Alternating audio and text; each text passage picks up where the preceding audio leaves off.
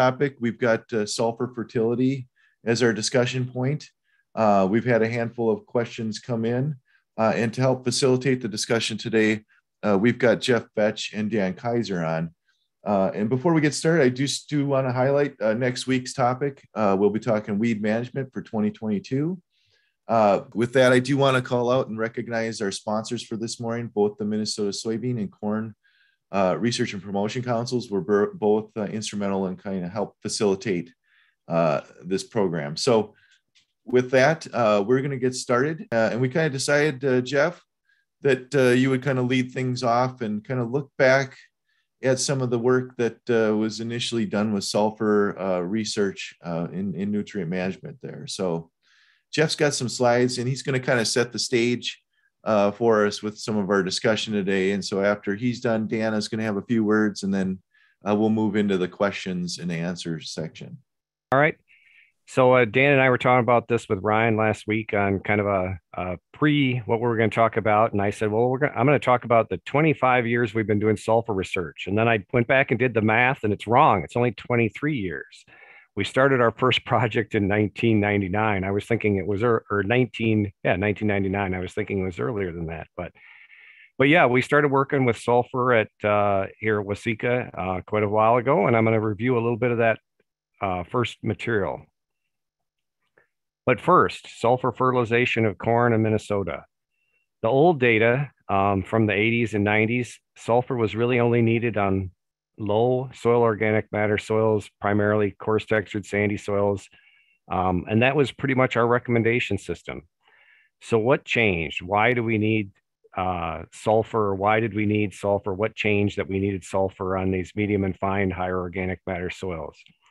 Well, we think it's a few things. We've thrown around the idea that it's higher corn yields. We've had the idea, certainly there's less sulfur impurities in some of our fertilizers. Phosphorus fertilizers contain some, but the huge change is in sulfur deposition. The acid rain program started with the Clean Water Act in 1990, and then the cross-state air pollution rule was implemented in 2015. And the chart on the right shows the sulfur dioxide emissions that were and how they were affected by these rules. The first one over here is 1980, and we have about 17 million tons of sulfur dioxide emissions from coal power plants, primarily, or fossil fuel powered plants. By 1990, it was still about 16, just a little over 15 million tons. But that's when this first Clean Water ARP program went into play. And by 95, it was down to 12 million tons. It stayed fairly steady until 2005, was down to about 10 million tons. And that's when this next rule started to become implemented. It wasn't put in place until 2015, but it's likely that many of these power plants put their scrubbers in sometime prior to that to make sure that they were in compliance once the rule went into effect. And you can see the reduction by 2010, we were down to 5 tons. Now in 2015, we're under their goal or their standard. And now both plans are in place and they're down around 2.5 to 2 tons. And the last measurement that was in this report, they're down less than a ton of emissions or a million tons of emissions of sulfur dioxide from these facilities. So that's been the huge change. And also the diesel fuel or removing sulfur and going to low sulfur diesel fuel with all the thousands of semi trucks that were on the road. And later on with some of the agricultural tractors, that has certainly impacted it as well. So I believe it's pretty safe to say that the sulfur deposition reduction is the big factor. So some of our early sulfur studies, the first one we did at Waseca. It was initiated in 98. And the first year it was in corn was 1999. And this was actually a lime study. And we had gypsum and calcium chloride as 2 treatments just to see if there was a calcium effect. And gypsum is calcium sulfate, so it's a neutral salt. It doesn't affect pH, but it has calcium and also has sulfur or sulfate. And calcium chloride also has calcium.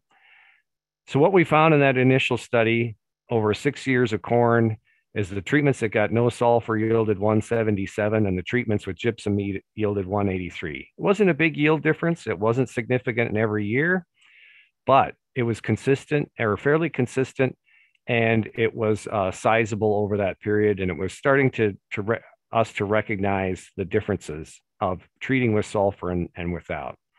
And it's about that same time that Giles started a study in 2004 where we looked at N, PK, and S fluid fertilizers in either 2x0 or 2x2 bands. And the 2x2 is the standard old practice, but the 2x0 was dribbling it on the soil surface a couple inches from the row and not having to have all that iron hanging on the planter. We had different rates of N, P2O5, K2O, and sulfur in pounds per acre. We had a control. We had 20 pounds of N, 20 pounds of phosphate, 6 pounds of K, and 4. And we had one without the potassium and one without the sulfur.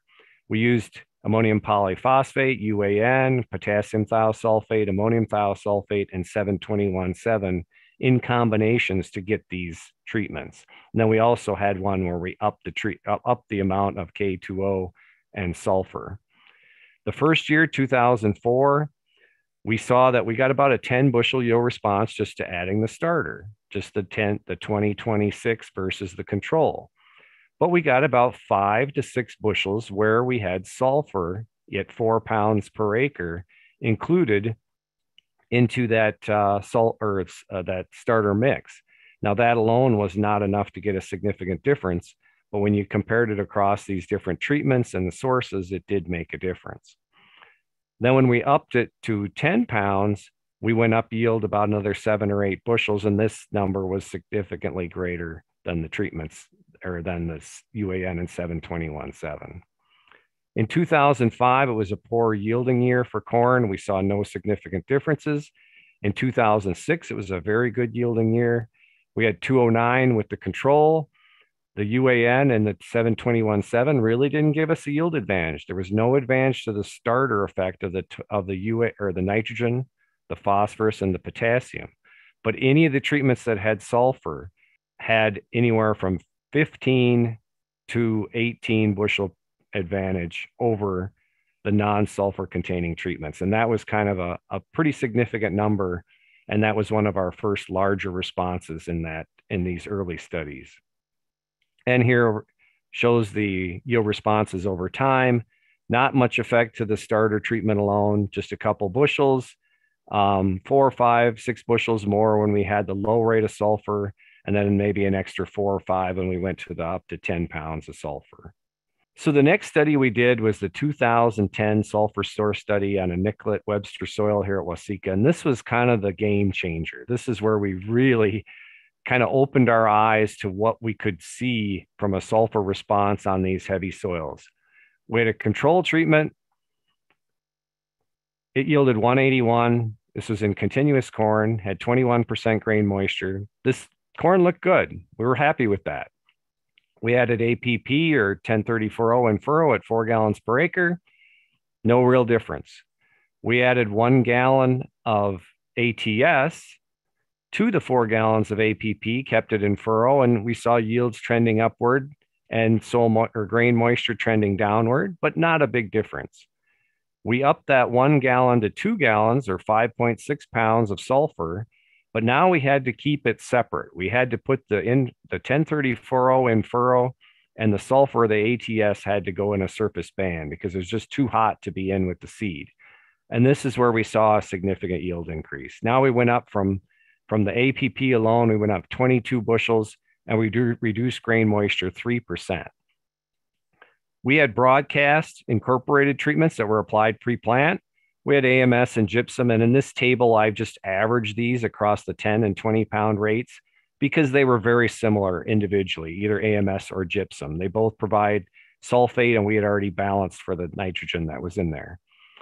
But the 10 pound rates of pre-plant applied, either AMS or gypsum, we got 210 bushels and very low grain moisture. We went to 20 pounds, we went up to 226 bushels. 45 bushel yield increase from the control, 5 percentage point reduction in grain moisture. So we're looking at even at $4 corn, we're looking at $180 return on investment for something that cost maybe $10 or $8. We also applied gypsum as a top dress at V5 at 10 and 20 pounds. Got similar responses, except for the grain moisture was a little bit greater than it was where we put it on broadcast. I think what we did is we starved that corn for sulfur a little bit longer and slowed its growth down, but it still yielded just fine. But it slowed its maturation until it got that sulfur at a later date. And we also put ATS on as an injected side dress at V5. That wasn't quite as effective at 10 pounds as these broadcast gypsum treatments.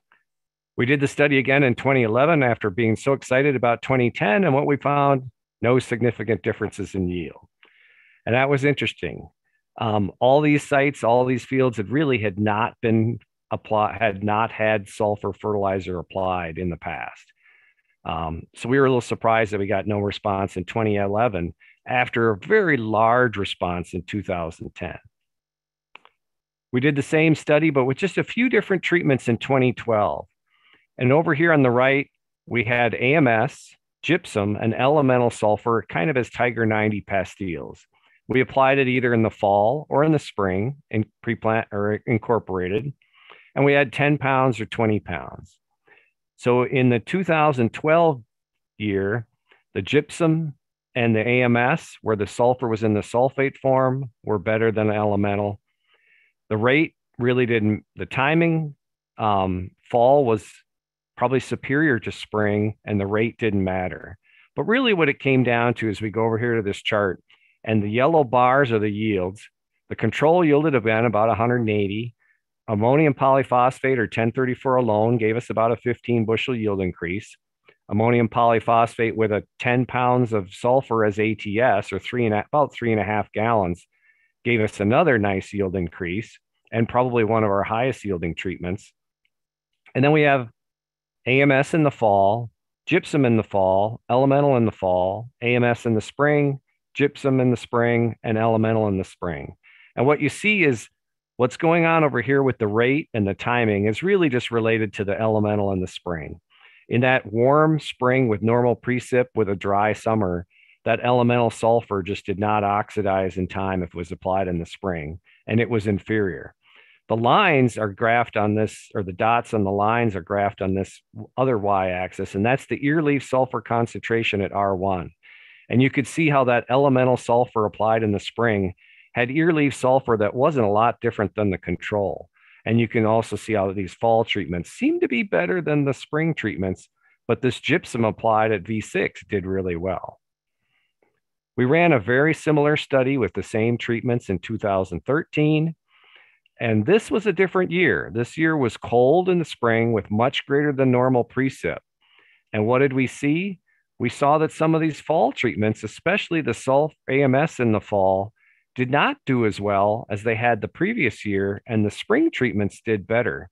And the elemental treatments actually didn't do too bad either when it was applied in the fall. And I think this gets at, if it's applied in the fall and it's a really wet year, it's potentially the sulfate can move with water, and maybe we leach some a little bit deeper in the profile, and it reduced the effect of the sulfur concentration on those ear leaves just a little bit. And it also reduced yield just a little bit compared to some of these treatments that were applied in the spring.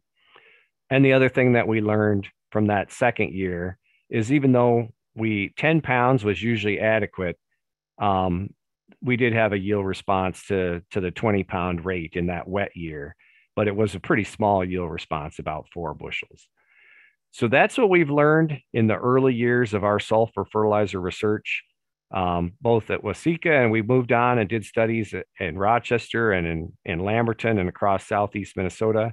But with that, I'm going to stop and let Dan kind of talk about some of the things that he's worked on from that point forward or throughout his career here in Minnesota. And I do want to recognize the funding for this research was provided by the Fluid Fertilizer Foundation, Industry Gifts, AFREC, and the University of Minnesota. Back to you, Ryan. All right, Dan, did you want to make a few comments before we started taking questions? No, why don't we move over, and I've got a couple comments here, on some of the stuff that we've been looking at. So here, let me share my screen. So I've been here in Minnesota for about 13 years. That's one of the things coming in. I didn't really expect to do a lot of research on sulfur. I came in expecting to be looking more at placement of P and K and those types of things, but it's something that I got involved with early on back in 2008. It's been probably about a third to a half of my research that I've had moving forward from that time period. So I'm just going to talk a little bit about, as Jeff did, kind of what the things I've seen in the 13 years that I've been doing sulfur research here in Minnesota. So one thing that I've done is with a lot of this data, we have updated the guidelines. So if you kind of look at where we're at now, the initial updates were fairly simple. We're looking at crop rotation and soil organic matter concentration, which has been important in our medium to fine textured soils, because the soil test for sulfur, it really doesn't work, or really it doesn't work at all. I mean, I look at the sites that we have, and if you look at a responsive and non-responsive sites, there isn't a whole lot of difference in the sulfate soil test, no matter what test you're running, because the labs in the state, if you look at across all the labs, there's differences in what the labs are running in terms of a test, and none of them really, I would say, I put a whole lot of stock into, because what we've seen is organic matter has been the best option if you're looking at trying to gauge overall availability. It isn't perfect, because we know that some of the soils in the Southeast, even with lower organic matter, they can mineralize more nitrogen and sulfate. So it doesn't always work perfectly, but it's been better than looking at some of the data we've had from the sulfur soil test itself. The main change in the updated ones in 2020 is right here. We did put in some recommendations for poor drainage for medium and fine textured soils, increasing what I recommend for application rates prior to corn. Now, there's been some work going on. It's some of the stuff we've been doing, looking at rotational issues, looking at following up with soybean years behind these corn years. And we have seen, particularly in fields in the Southeast, that 20 to 25 pounds, we see that benefit the corn year one and then carry through and benefit the soybean year two. So it's something that, when I look at what I recommend for crops right now, corn has been, and alfalfa have been the two targets, but we do know that there can be some carryover impact that you may want to, affect. And it's one of the things, if you're really looking at a very low rate, do you have a low organic matter situation? It's why I recommend more with these low organic matters for some of that carryover impact into the following year. So this was back, just kind of going back to 2009, one of our more striking fields. This was over in Renville County. This is a high organic matter continuous corn. You can kind of see right here, this nice little postage stamp, which was our research trial within that field. You can see at least three of the four check plots with no sulfur in that. And this is one of the things that really got me thinking on some of the crop rotational issues, particularly continuous corn. Although I think some of this issue, it's stems back to some of what we're looking at now, and looking at how our soil chemistry can impact the sulfur availability, because these are also an area with high pH in this low area of the field. And we've been seeing consistent striping early in the season with some of those situations. And that's kind of why I modified some of my guidelines to suggest some sulfur application, just because these growers have been continually doing it and seeing some good effects from sulfur application. We'll go forward here. This is another field in another field in 2019. This is side by side where we're doing some 2x2 banded sulfur with the planter. You can see kind of here on the left, this is the no sulfur versus the sulfur. This was just southeast of Albert Lee, so pretty close to the Iowa border. Rotted knobs or knolls within the field are pretty significant in terms of a yield response. And again, this is kind of the primary starting point to a lot of our guidelines. So with sulfur, there's some considerations. I mean, there's a lot of flexibility we've seen in terms of options. Source is probably the biggest one right now. And that's really the core of a lot of the research I'm doing right now, is looking at different sources, particularly elemental sources, to see how well they oxidize and become available, because that's one of the major questions. And a lot of growers have been relying on elemental, particularly for fall applications, and just looking at the various options, because there are differences in the options and how they become available. Crop response, again, corn and alfalfa. I'll show you some of the data with the recent data we've had. I mean, we're pretty positive with those two. Soybean, it's been hit or miss. And I think soybean for direct applications, reduced till is probably the key with low organic matter if you're going to see a response. But what I've really been stressing to a lot of growers, if you're in that situation, just put a little extra on ahead of the corn, because we see some nice carryover. And I actually see where that's benefited beans more than anything itself. Rates, I'll talk a little bit about that. And then timing. Jeff was showing some of the V5 versus pre-plant, and I've done a fair amount of that. And I can get max yield with an in-season application, particularly around V5. But Jeff is showing some differences in grain moisture, and that's typically the thing I see. Up through about V5, V6. I mean, I still can, rescue the crop, but you may see a little bit of an uptick in grain moisture where it would have been better off having that sulfur on earlier in the growing season. So this is one of the current studies we're working on right now. This is a study funded through AFRIC. We're looking at some different sources at different rates. I'm not going to talk about the rates as much. There was one of the sites where we were looking at 5, 10, and 20 pounds that we saw a difference between the 5 and 10.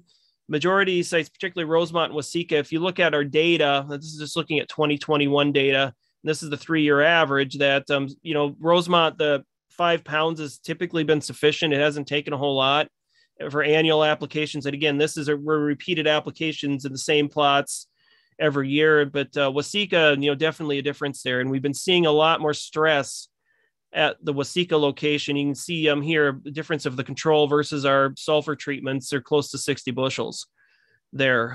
Tiger 90 hasn't been performing as well. And that's one of the things that with that particular product, there's some issues with it, particularly if you incorporate it, because that product, elemental sulfur it's hydrophobic, so it repels water. So if you bury it, what tends to happen is in a tight soil, it just can't disperse.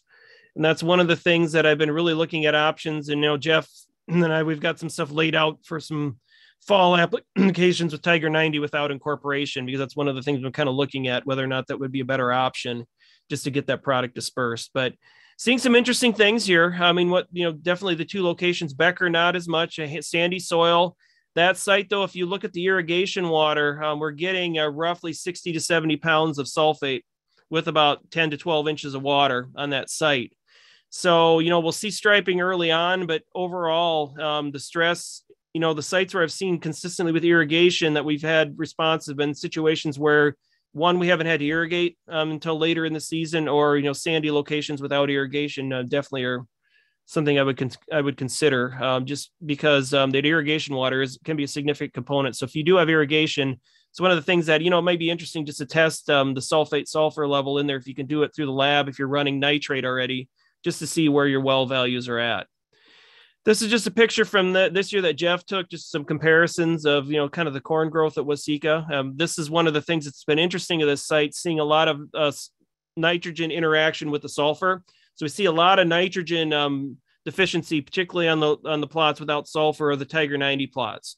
So we know it's starving at sulfur, and that's impacting our nitrogen uptake or utilization. And we're just getting poor utilization of both at that site. I don't necessarily see that as much at Rosemont as I do at Waseca, but it's been pretty clear. And that's why I think we're getting these 60 bushel yield reductions at that particular location. Alfalfa has been kind of a trickier issue. We know that we have recommendations for it, but getting some of these responses to occur hasn't been easy. This is just kind of a study that we've been doing. We started with AFRIC funding back in 2020, looking at, this is 2020 to 2021, 2 cuttings. And I think then this here is the remaining 3 cuttings from 2021, looking at our differences in values. And you look at the sources, again, we're looking at K-sulfate, and this is KMST, which this is a product where it's got finely ground sulfur that's incorporated into the granule. In this case, it's potash. So this is something similar to you would see with a micro essentials, or something where they're finally grinding the sulfur and trying to increase the availability by decreasing the concentration in each granule on a per granule basis. And on this location, seeing similar response, we see increases in tonnage bases on the source. Then if you look at it the rate wise, this particular site, 10 pounds has been enough. You look at it, though, in terms of return, I was just playing around with this a little bit, just looking at kind of average values I was pulling off in terms of dollars per ton, not really factoring in quality on the alfalfa.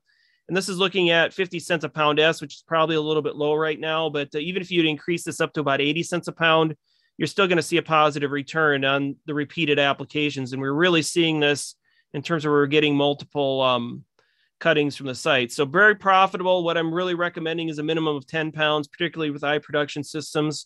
You may need up to 20 to 25 pounds, particularly if you're getting into situations where you're getting organic matter concentrations in your soil to 3% or less. So kind of what we're seeing, kind of backing up what we were doing in terms of the recommendations when I changed them for alfalfa a few years ago. So yeah, 10 pounds of sulfur returned roughly $228 per acre over the 2 years. So pretty sizable return on this given location. Say, Dan, just to stop for a second, there was a question. They wanted a little clarification back on your corn slide. Maybe what some of the differences or why there was a difference with the Waseca site as opposed to the Rosemont site. I mean, this is something we've been seeing, and I think a lot of it has to do with sulfur availability. So if you look at the Rosemont site, it's interesting. We'll get a lot of sulfur deficiency up through about V10, and this is corn on corn. So we'd expect more deficiencies with corn on corn. That's kind of what we've seen within the last 10, well, at least I've seen back about the last 13 years. And it just seems like that site for some reason has, it just, whether or not it isn't mineralizing as much later on, the Rosemont site will tend to start to recover at V10, where we'll see it, the plants green up a little bit. They'll still yield less. But if you look at the difference in terms of the sulfur versus no sulfur, we just don't see as much of a difference. And I think a lot of that's that mineralization that's occurring at about V10 or later from that, from the organic matter in there. And it just doesn't seem to impact the nitrogen availability quite as much as we do at Waseca. And we've seen that with a lot of our continuous corn sites. We get really hammered on when you look at nitrogen deficiency in a lot of these fields, and it doesn't seem like it can put on enough in some of these fields even to maximize yield. So that's the thing that I've seen with these. There's something going on with nitrogen and sulfur that's more severe at the Waseca site, where you need to be more considerate of that, particularly for continuous corn. I mean, at least 10 pounds of sulfur, if not more, on some of these heavier soils is kind of what I'd recommend, just to get away from some of that yellowing of it. But it's a lot of it, I think, has to do with that interaction with that. I mean, we have been looking at some different technologies. These are just some little ion probes that we use just to kind of measure sulfur availability. It's one of the technologies I'm using right now. And this, again, is to try to track that piece at looking at elemental sulfur and how it's oxidizing. So it's kind of some of the things we've been doing just to back up some of this data, just to see when it's releasing. And what we've been seeing with a lot of these probes is that with these micronized forms, is that we're starting to see availability about a month in to the growing season. So we'll start these when we at planting, usually around the early, first, second week in May. And then we'll start seeing the concentrations of sulfate being released increase somewhere around, early to mid-June with it. So it does take a little while.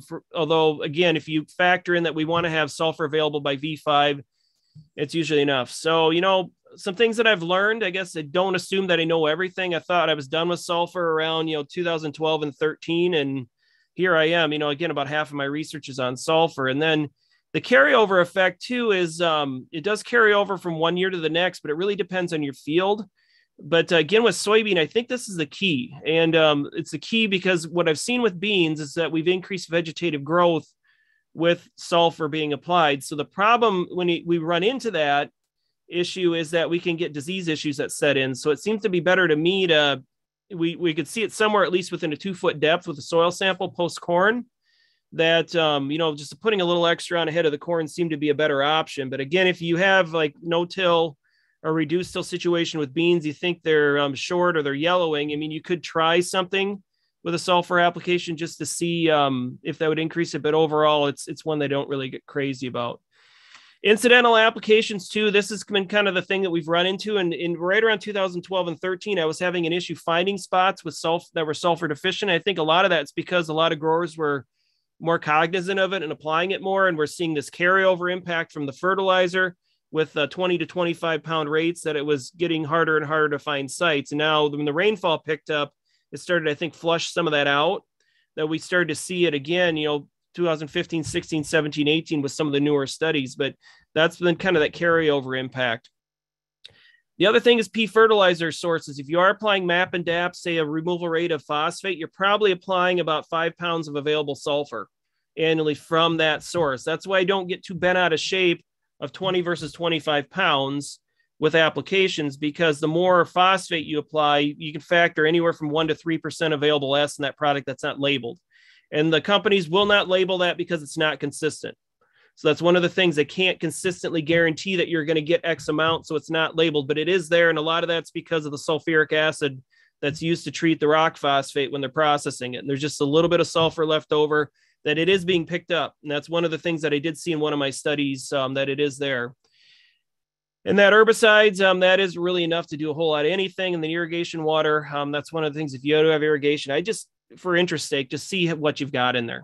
I mean, most of the wells are probably going to have something. It's whether or not you've got a high level. That where they would tell me if I've got a lot of sulfur in my well, that I probably don't need to worry about an in-season application. I mean, really focus on your availability early on, when that time period where we can see some growth differences without sulfur if we're not irrigating.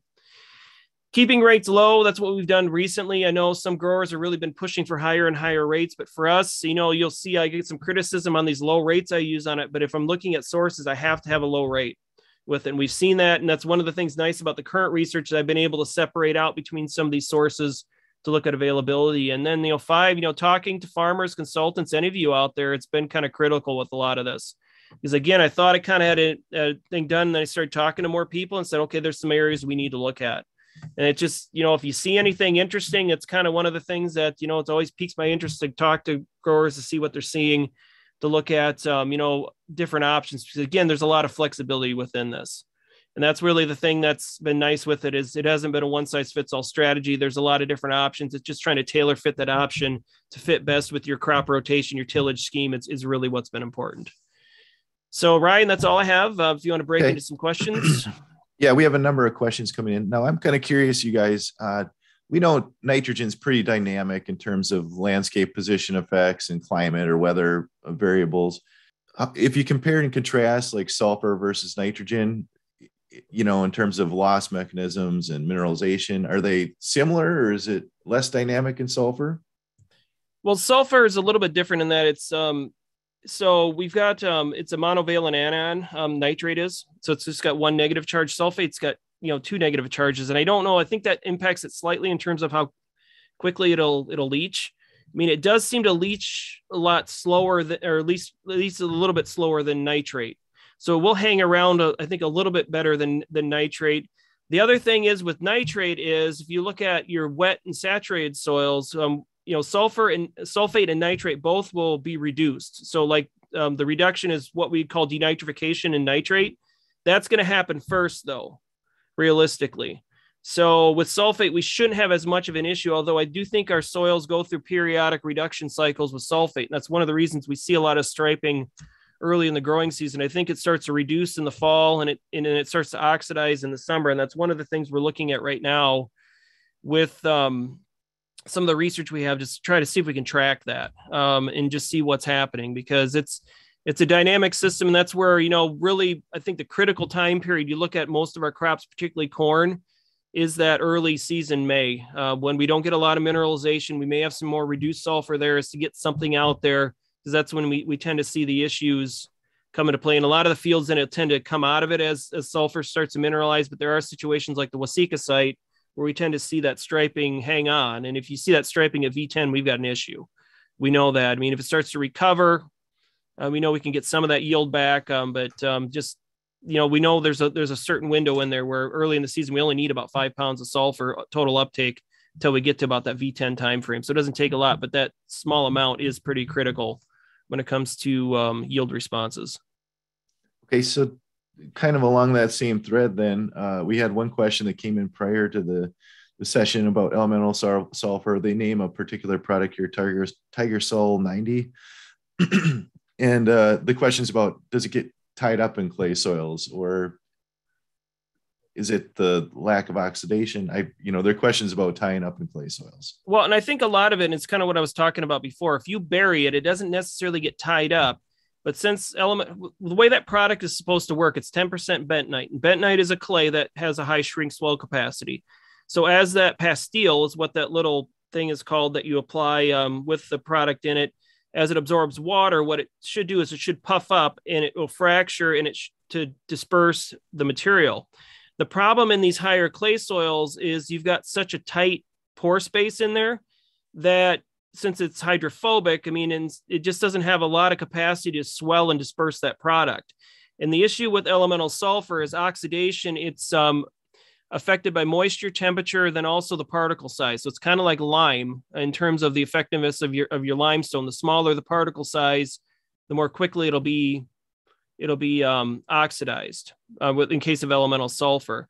And when you get those clumps in there, it just acts as one large particle and it will not release. And I think that's what's happening on a lot of our sites. So some of the new studies we have right now, we've been looking at repeated applications. I'm kind of wondering if repeated tillage, if we can break some of that stuff up that's already been in the soil, but it still seems like there's a lag there that we're not getting full availability with it. The products like the MES line or those, the MST line that I'm using, those just having a lower concentration, they seem to have that has a bigger benefit where you don't get that big clumping with it. And it just seems like it reacts better because the MST itself, that product, I've been seeing similar availabilities or even better than our sulfate. So, like MAP MST, which is a product I know that's out there, seeing some positives of that. We've been using potash MST, which is another product they've been trying to develop. I wish they get that on the market because I think that works a little bit better. And it's a really good, structured for alfalfa production if you want elemental sulfur in it with it. But we're seeing some benefits at least with it. And it has all to do with that. It's not that it's tied up, it's just kind of smashed in there and it can't oxidize very quickly. And Dan, you have seen that elemental Tiger 90 actually does better on coarse textured soils typically than it does on the medium and fines, which supports that idea that it's related to the hydrophobic nature of the water. Well, even at Rosemont, it looked like it did a little bit better than Waseca, and with having more porosity with that silt loam soil. I mean, it's not perfect, but it's still better than and the sands. I was seeing sands essentially what we saw at Becker with this new trials. We saw a rate response, but no source response. So essentially, whatever source we used was fine. We just had to hit the optimal rate, which was 10, 20 pounds at that site. So kind of in the same thread here, what about band applying EMS with P and K in the fall? Should be no reason that isn't just fine to band it. The only issue is you do have, if you have a high rate of MAP or DAP, you got a fair amount of ammonium in there. But if it's putting on in the fall, even though it's below the seed or in the furrow, it shouldn't be an issue. Yeah, I mean, really the thing would be leaching potential of the soil. But most of if you're banding, particularly for strip till, if it's out western Minnesota, I don't worry about it as much. But if you're putting on, 20 pounds, 15 pounds, you probably have enough at that band where you have enough at least hanging around there. I mean, that'd be my only concern would be a movement of it. I mean, I don't think I'd be banding elemental, particularly Tiger 90 in there just because of some of the issues that we've had with it. So I think that's not the best way to apply that. So AMS would probably be your best option, maybe gypsum.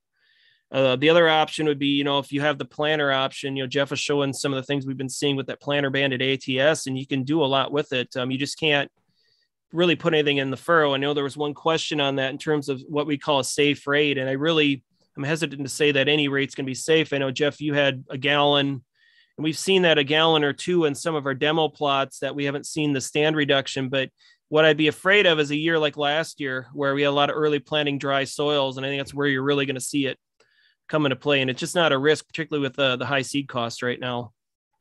If farmer wants to put some elemental in a strip till band with his P and K, that's fine. But he has to realize he's going to have some ATS or some broadcast sulfate source on as well. He can't just rely on the elemental alone.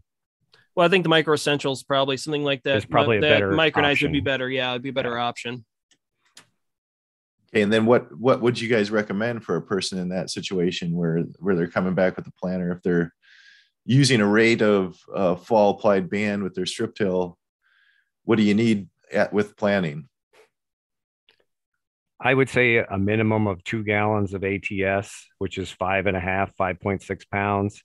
If it was corn on corn, I might feel better if you went up to 10 pounds, which is about 3.5 gallons. But then the rate that's in the band would not have to be, certainly wouldn't need 20 pounds or 25 pounds in the band.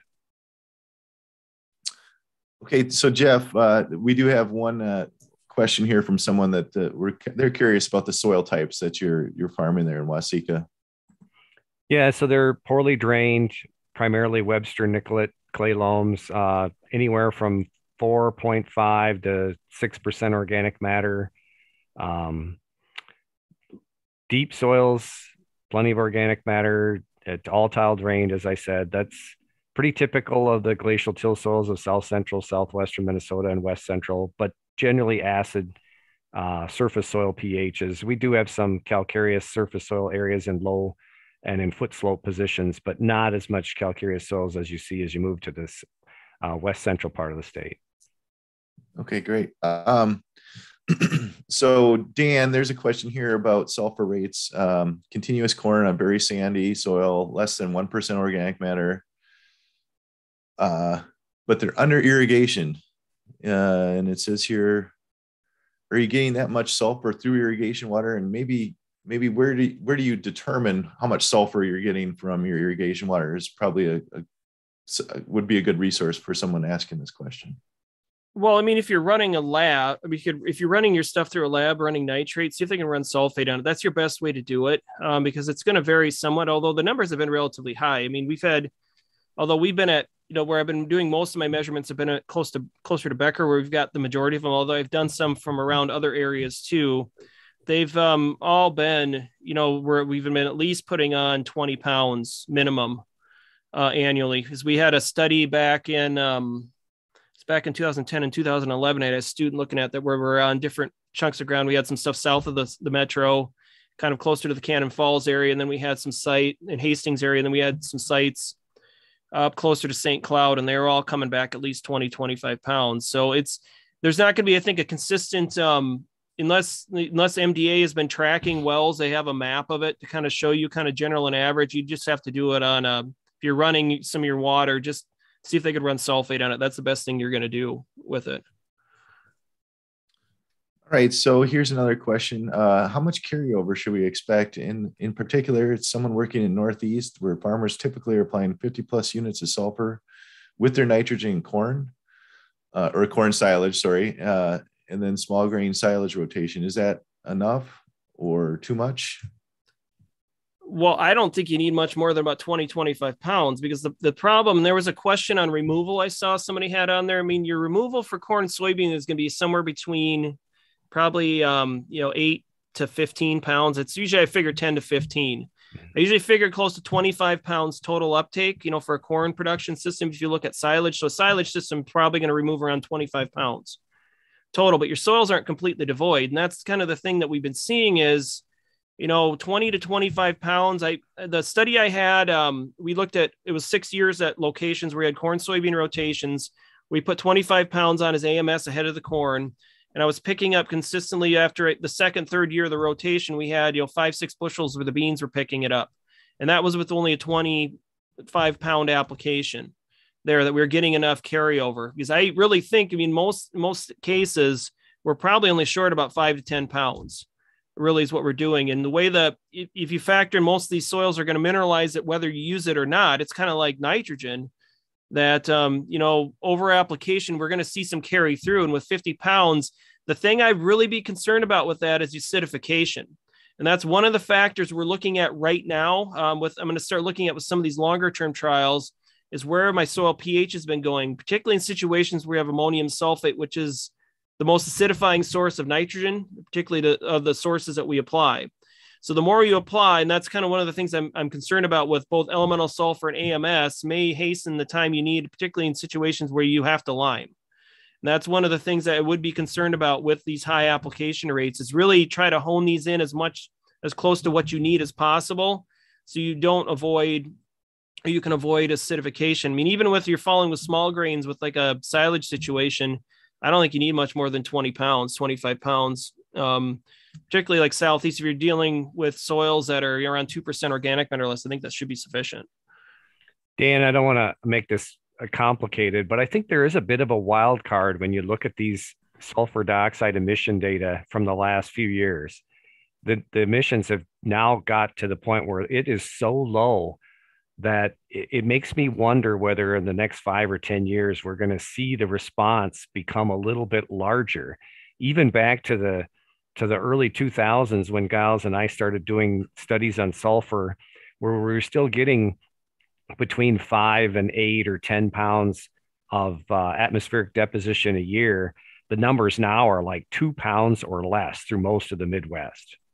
And that could be the case, Jeff. I mean, I think that's been our main issue. I mean, you look at, people just attribute, well, the reduction right away. It's been a compounding issue, because if you look at how these depositions have been made years and years and years, if it's been in excess of what that crop needs, essentially you're going to have sulfur or sulfate levels that are going to build over time. And then it's going to take a little time to draw those back down. So, I mean, it isn't out of the realm of possibility that we see it. I think, though, with more growers applying sulfur in their fields, though, that's going to kind of probably make up for some of those depositions. So, do I think we're going to need more than 25 pounds? I don't think so, because again, that's about the max uptake. I mean, I think, 25 pounds is probably about really, critical for that. And then it's just going to be looking at isolated situations where potentially maybe that follow-up crop like beans, that if you're not directly applying it, maybe we see more of an instance, we see response on that end from it, maybe that more of that's being utilized. But yeah, it's been a compounding issue. That's, it's not just a single, it's just been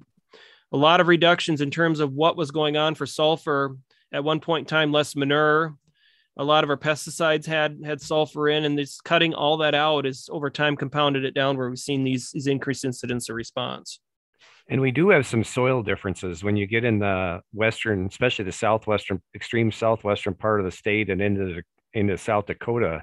You'll have some soils that have free gypsum in the subsoil. So there could be some potential sources of sulfur in the soil itself in certain areas of the country, or certain areas of our state and in the Midwest. And that's where the sulfur soil test will work. I mean, you can see high levels of it where you have gypsum. You're probably less likely and then to see some responses, although it's not out of the question, because I think there's some pH things that interact and stuff like that. So that's the stuff we're working on now. I mean, I'm really trying to see what's going on chemically in some of these soils over time but I mean, really more and more what we're seeing is just growers are applying it. And I mean, I really can't blame them based on what we're seeing. I just don't think I would be, if you're kind of on the fence where you think you need it or not, I don't think I'd be going much more than 10 pounds for a broadcast application. Exactly, Dan. And when I talked to farmers, I did a meeting out in South Dakota about sulfur a few years ago, and they said the same thing, that they just needed in that early growth period, that up to about V6, V7, V8. And then once the corn gets in that rapid growth phase, it gets a better root system, then all the deficiency symptoms just disappear, and then they didn't need it after that. But it still gave them that little bit of benefit early. So guys, what about a person that might be doing intensive alfalfa production, kind of along those lines of removal and use? Or is the probability that they got manure take care of that? Or I don't know, just kind of throwing that out there.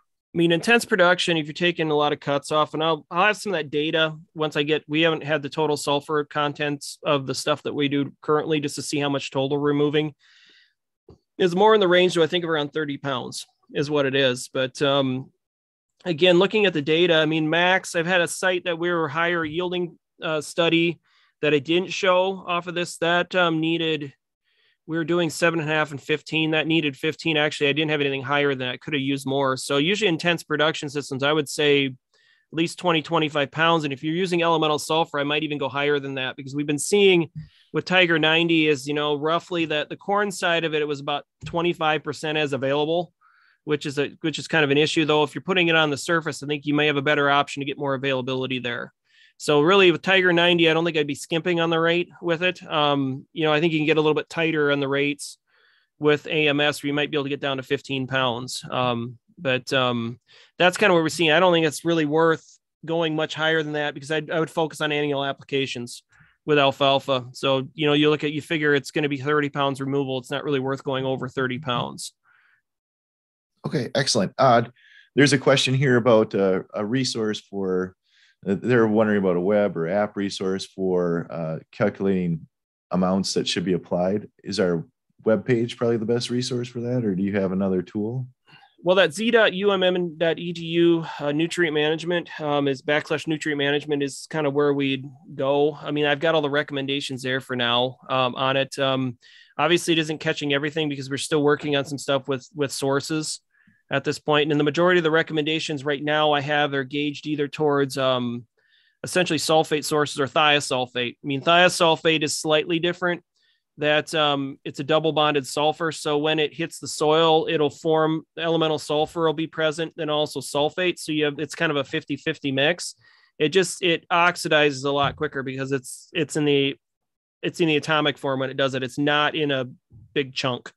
So we've seen good effect of that. So if you look at the recommendations, they're kind of geared towards both those two, and elemental. We'll kind of see, like I said, some of these micronized or these co-granulated products. Those I think will be fine. You can use the same recommendations. It's a Tiger 90, anything that's more of a just an elemental sulfur source that's flaked or it's bigger chunks. It's going to be a little bit different. So you may want to increase rate there. Okay, and I'll put a link to that resource in the chat box as we move along here. So we got another question kind of related to application. This person's been split applying AMS, 50 pounds pre-plant, 50 pounds top dress at V5. They've got very sandy loam soils with 2 to 3% organic matter. Would you judge that as a sufficient amount of sulfur?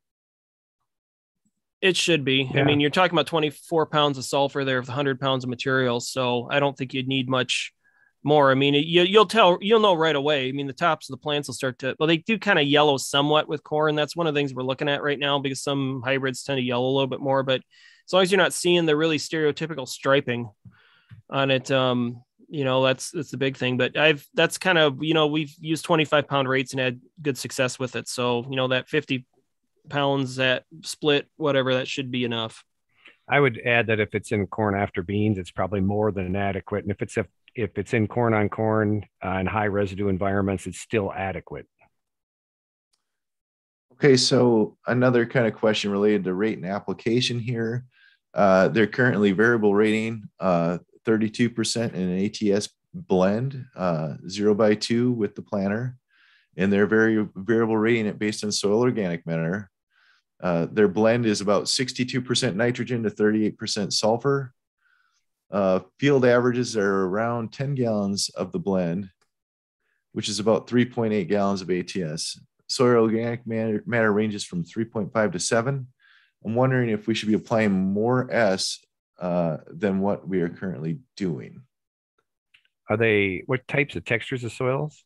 They said low organic matter. Are they coarse textured soils or are they silt loams? We're talking 3.7%. So that's, usually with that, around 2 gallons ATS should be adequate with that. The only thing with the 7.5, if you'd have some high pH areas, that's kind of where we've seen where the rates need to probably go up. And some of the lower, pockets, that's kind of, again, some of the research I'm looking at now, because I've seen some areas there that stripe really bad and it looks like iron deficiency, but it might be partly, but it's when I applied sulfur, I've got some pretty sizable yield increases in there. So that's the only thing that I would look at with those high OMs. But again, the ATS, like Jeff was saying, 2 gallons, that's kind of roughly about what you're applying there. It should be enough. It especially for anything above, 3.7% organic matter. And in our corn on corn studies, we went to that 3.5 gallons, which was about 10 pounds of sulfur, just because it matched the rates of our low broadcast rate. But in the many trials I've done in corn after beans, the 2 gallon rate was almost always more than enough in a corn soybean rotation.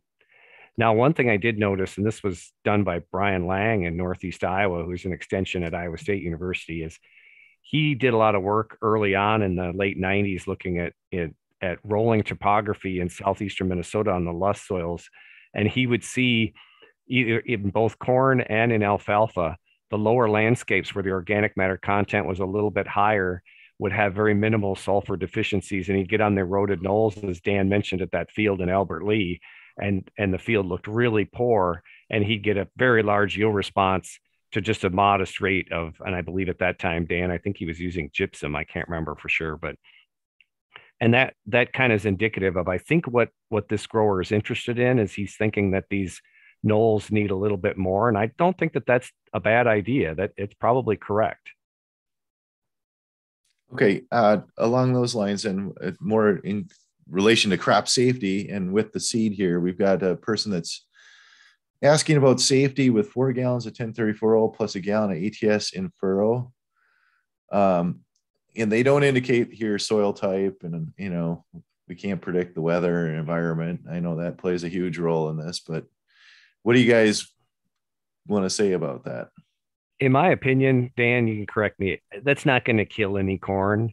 But if it's a year like this last spring when it was dry and he's got some lighter soils in certain areas, it might slow it down a little bit at the beginning until you get some moisture and get that diffusion or get those nutrients. And it's primarily related to the ammonia that's in the ammonia polyphosphate and in the ammonia or ATS. Yeah, I would agree. I mean, looking at the numbers, I mean, the official stance on it would be no, don't do it, just because of the overall risk with ATS. What I've seen is with heavier ground, it will, somewhat reduce the root growth. Hopefully it doesn't kill it. I mean, that's the big thing. If you pulling plants and the radicals brown, that's a problem. But yeah, it's just a question of whether or not it's enough. And, if you're just kind of putting on because you think you need a little bit, there might be a better option. That's kind of what I'm thinking here with it. And that's one of the things with starter. Jeff was showing some of that data with APP that, if you're already dealing with high soil test situations anyway, just divert and go with a higher rate of sulfur, but do a 2x0 placement, put some nitrogen in. I mean, you've got other options there. If you've got high pH soils and that's where you're looking at APP, that's a different story. But because I know some growers are a little hesitant with the split band system that Jeff was using with in-furrow plus the 2x0, just because then you've got to figure out ways to more creatively hang tanks on your planter and your tractor. So with all that material, but that's just the thing. Just look at what's the best option, because sometimes, the starter, particularly the phosphate starter, if you're taking care of that with a broadcast application, if you're wondering about, what's a better option, you might be able to go with that surface band placement with some nitrogen and some sulfur, and it might be a better option. So they said there's not a one size fits all answer here. I agree with what Dan said just perfectly. I think if you don't have calcareous soils and you generally broadcast phosphorus and keep your soil test P in the high categories, you may be better just ignoring the in-furrow 1030 furrow or phosphorus nitrogen fertilizer and going with that surface dribble band and just putting nitrogen and ammonium thiol in that band. And then if you have corn on growing ground, that primarily all of that early growth and vigor effect comes from the nitrogen in the starter and not from the phosphorus anyway in corn on corn. Okay, and we had another question that I think you guys answered, so I'm going to dismiss that in relation to placement and such. Two questions kind of related to one another here. Does sulfur enhance iron availability for plants in calcareous soils? And then there's another kind of comment question down here about hearing recommendations to put high rates of sulfur on IDC spots. So a lot of this has to deal with acidification. The issue that you're going to run into is the fact that these soils are high pH for a reason. I mean, it isn't like it's what we call buffering capacity, which is the resistance of the soil to change its pH, that it's so high in those soils that acidification just isn't going to be the most cost-effective strategy. And I know Agvice Labs did something out of Northwood, North Dakota, did something where they put on, I think, up to like 10,000 pounds or more of elemental sulfur, and it dropped the pH. It was roughly around, it was a little over 8. It dropped it by a couple tenths for about a year or so. But then after that, it was back up to where it was before. So it would have an impact if you could acidify those. The problem is the buffering capacity is so high that, we just have to look at other ways to manage those. Because I can do it, I'm North Metro. I've got sand up there that's poorly buffered. I can easily change my pH there. But with the soils out west with a lot of the carbonate, it's just really difficult to do. I mean, in theory, it would work, but it just isn't going to be a cost-effective strategy to get it to change. I'll add the place where it does work is around your home.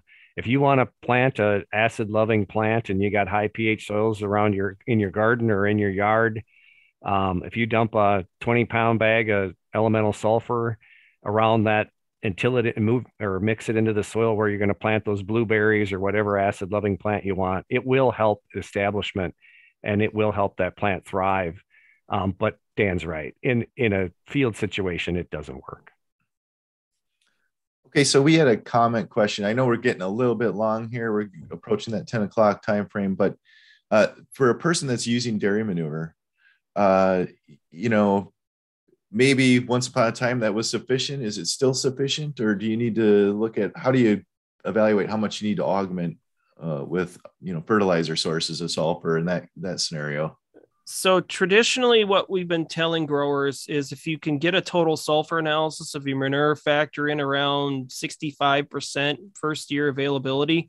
Now, it depends a lot on what kind of dairy manure you have. If it's a liquid source, I think it's going to be similar like a pit manure in swine that I think there's a lot of hydrogen sulfide in there, which is more of a reduced form that isn't going to be readily available. Maybe a situation I've had some consultants talk about that with swine manure situations about needing a little bit early on just to get things going. But that's kind of the question right now. If you're dealing with more of a kind of a scrape and haul type system where you have more organic matter in it, more solids, then I don't think you'd have much of a problem. I don't think there's going to be as much of an issue because I think that sulfur is going to be more readily available out of that type of system. It's just going to be kind of what you have. Again, I think that 65% probably works really well for that scrape and haul system, if not more. But we've just been using that right now because that's the best number I have in terms of that, because we don't have a good way to see what sources of sulfur are in there other than total sulfur, which doesn't give us the whole picture because not all that sulfur will be available. Yeah, and I would add if the field is a field that is regularly getting manure, it's probably much less likely to need sulfur fertilizer on top of it than a field that gets a one-time, well, my neighbor's got some manure he wants to get rid of. That may not be enough in the long term or even in that first growing season. But Dan's right. I think if you're going to put some on a little bit at the beginning, that 5 or 10 pounds, and then let the manure provide the rest. Okay, so there was another question. I think you guys covered this about the cost effectiveness or lack thereof of trying to adjust pH based on applying these sources. So I'm going to say that one we kind of covered. So this one here is they're looking at side dressing nitrogen V3, V4, and they're going to use ATS. And they're kind of curious, are they at risk of losing some yield by not having that sulfur available at or ahead of planting? No, I don't think they'll lose any yield. And all the split application studies, Dan, I've done and you've done, I think if you get out there by V5, V6, you don't usually use yield, but it may affect the grain moisture just a little bit. Okay, and there was another question related to that, so we'll dismiss that. Maybe a quick comment or something about where the sulfur is coming from through or to get into the well water that we're applying. That I don't know. I mean, I can't prove that it's stuff that we're applying. I mean, it may just be naturally there. I mean, because I grew up in Iowa. We didn't have sulfur being applied on ours, and we had a lot of hydrogen sulfide already in our well. So, I think some of it's natural. But there might be some that's moving down into the aquifers from what's being applied since it is mobile. But I think a fair amount, particularly those high situations, were there to begin with, to start with. All right. And then one question that came in beforehand, driving down magnesium with elemental sulfur. That I haven't tried. I'm assuming, you decrease the pH should decrease the availability of, calcium, magnesium, just because they tend to be more available on high pH soils, but you'd have to have a way to leach them out. So that would be the main thing, is just it'd be a way to get rid of them. So I don't know on that. If, even if you would form magnesium sulfate in with high availability stuff there, that should be a salt. So I don't think it's really going to do a whole lot to do it. So it's going to be, I think, more or less back to that pH adjustment issue, which just isn't really overly feasible. Yeah, and if their sole purpose is they're trying to get their potassium base saturation status higher by getting rid of magnesium, it's really not feasible, and it's not going to be effective or have any impact really anyway. Okay, excellent.